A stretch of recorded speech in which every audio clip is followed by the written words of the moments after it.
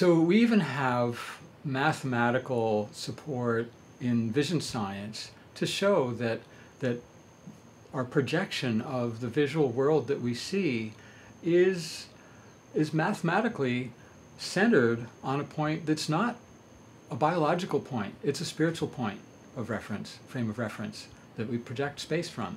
This is called a Nonius horopter in visual science, and the shape of it is centered on a point. It's where we see from. Now, a one-eyed person will see from a point near the eye that they're using, but a little behind it and maybe toward the midline. And a two-eyed person, it will definitely be toward the midline from their dominant eye, but toward the side of the dominant eye and a little behind the eyes.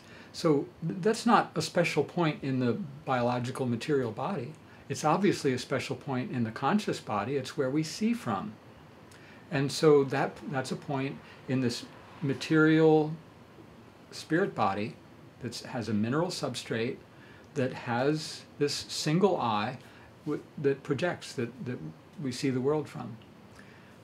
So it's mathematically supported. It's supported by the evidence that remote viewing shows an energetic effect at the point that's being viewed, more so when that viewing is more accurate.